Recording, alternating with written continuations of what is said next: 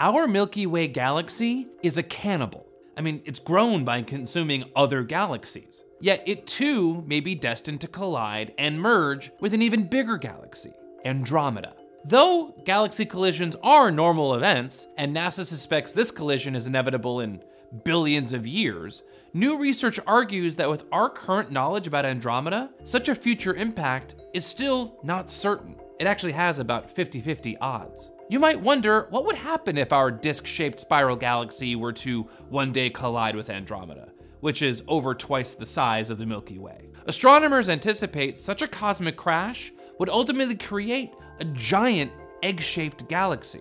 But what would happen to the stars and planets of the Milky Way? And what would be the destiny of Earth? Such a galactic collision doesn't sound pretty.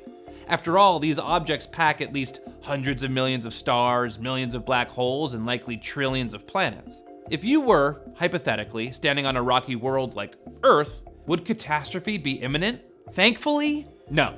Galaxies collide because they harbor unimaginable amounts of gravity and are attracted to each other. Diego Munoz, an astrophysicist at Northern Arizona University, said it's very likely that a galaxy will encounter a galaxy comparable or smaller over the course of its lifetime. Yet the solar system will, in all likelihood, be almost unaffected. A prominent reason why is because space is eminently vast. There are huge distances between the stars, and stars are comparatively tiny. In fact, according to Sally Dodson Robinson, a planetary scientist at the University of Delaware, if you were to shrink the sun to the size of a sand grain, the distance to the nearest star would be measured in miles. That makes close encounters with other stars extremely unlikely, even during a galaxy merger. What's more, stars and their solar systems can't match the gravitational power of the greater galaxy. Solar systems will orbit around the galaxy's core, just like our system completes an orbit around the Milky Way every 240 million years,